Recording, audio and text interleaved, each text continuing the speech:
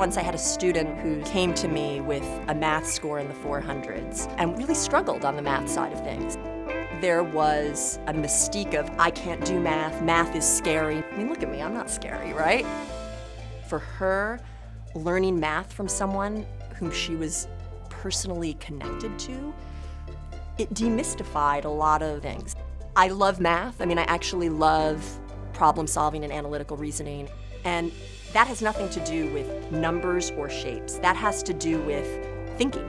The ability to break things down into small pieces and really work through a problem from beginning to end is really what I think math is about. If you can take away the idea that it's variables and numbers and it's math and actually make it a thought process, the other stuff stops feeling so scary, I think, for a lot of students. All of a sudden, someone's willing to change their perception of what they're capable of.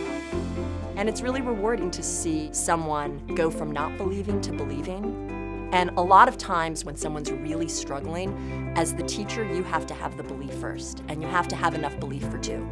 And that really translates when it's real. When kids know that you believe in them, and that their narrative that they are not a good math student is not the narrative you hold. Eventually, they find themselves going, oh, yeah, this is happening, and I'm doing this. How cool. I am Chasin, and I am a tutor and associate director at Advantage Testing.